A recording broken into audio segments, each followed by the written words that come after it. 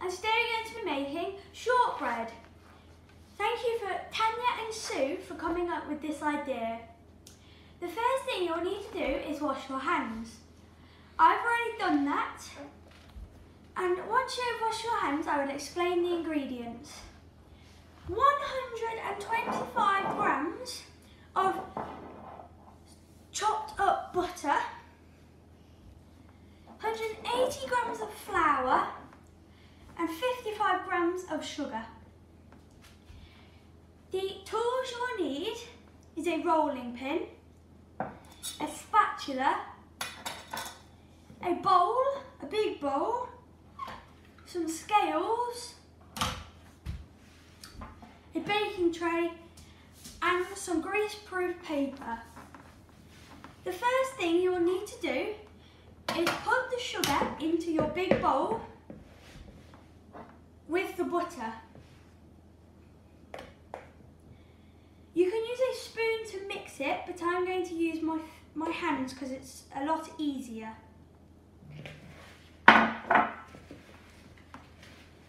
And more fun.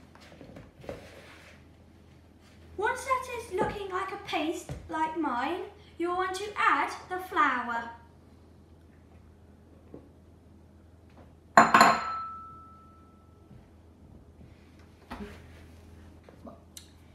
Once you have mixed it, don't panic, it should look like breadcrumbs, but it will resemble a dough at the end.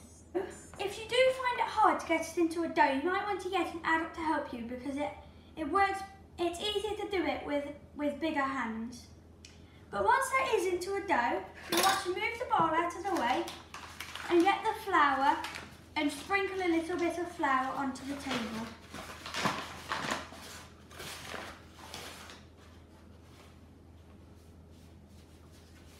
Just like that. Once that is sprinkled, you want to get your dough and you want to get your rolling pin and roll it out onto the table. You want to make it at least a centimetre thick. Once that is rolled out, you'll want to cut them into Once they are cut out, you'll want to get a fork and put some decoration on them. Once you've put the decoration on, you'll want to sprinkle a bit of sugar on each biscuit. And then you'll want to transfer them over to your baking tray on the greaseproof paper and put them in the fridge for 20 minutes.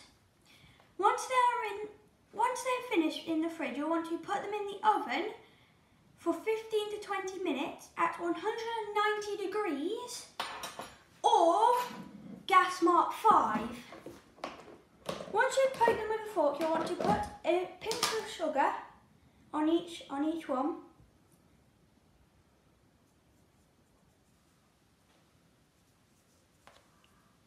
And then once you've done that, you'll want to transfer them over to your baking tray.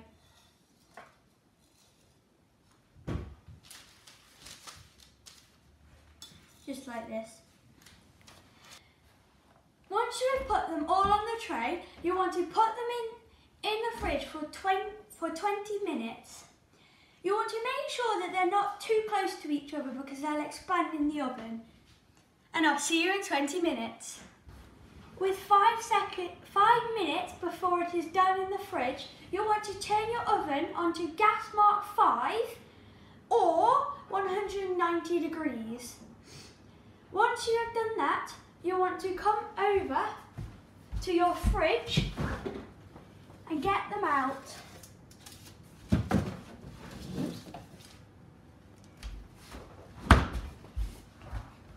Once they are out, you want to put them in the oven for 20 to 15 minutes.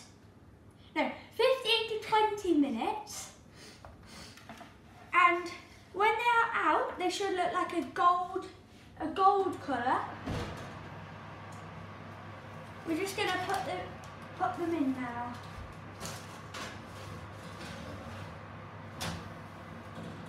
Remember, if you don't want to use the oven, you can always get an adult to help you. See you in 20 minutes. Once the timer has gone off, you can take them out of the oven. Like my timer has gone off just now.